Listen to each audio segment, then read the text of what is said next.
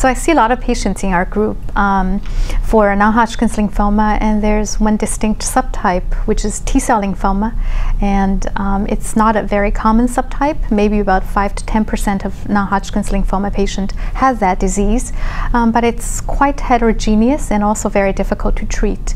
The long-term outcome of patient with T-cell lymphoma remains to be suboptimal. For example, you know, the studies generally state that it's about 20 to 30% of 5-year overall survival, which certainly has room for improvement.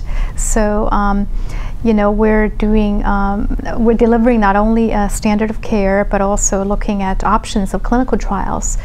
For example, can we intensify our induction chemotherapy, or can we incorporate novel biological agents so that we can improve effectiveness, especially try to improve complete remission for patient who has T-cell lymphoma.